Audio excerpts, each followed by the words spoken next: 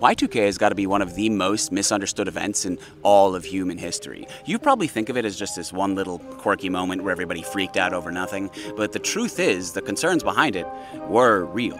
Now, the fears behind Y2K stem from the fact that computers would store 4-digit dates as 2-digit numbers, so 99 would be 1999. So there was this worry that once we rolled over to the year 2000, computers wouldn't be able to tell the difference between 2000 and 1900 because both of those dates would be stored as 00.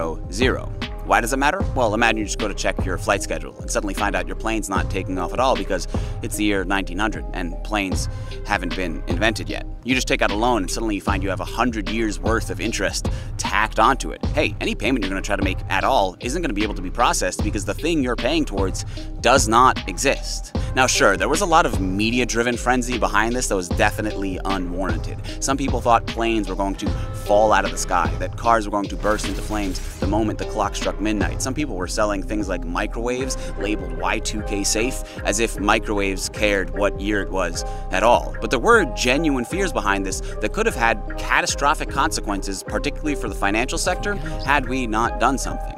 Now you might wonder to yourself, okay, well then why didn't anything really happen on Y2K at all? That's because we were prepared. Millions of people spent a decade worth of man-hours working around the clock to try and prevent this. A total of $300 billion went into what was effectively a global effort, and it was successful.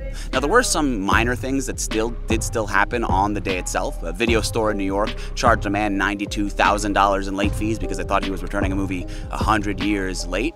But by and large, we were able to stop any of the severe consequences from happening at all.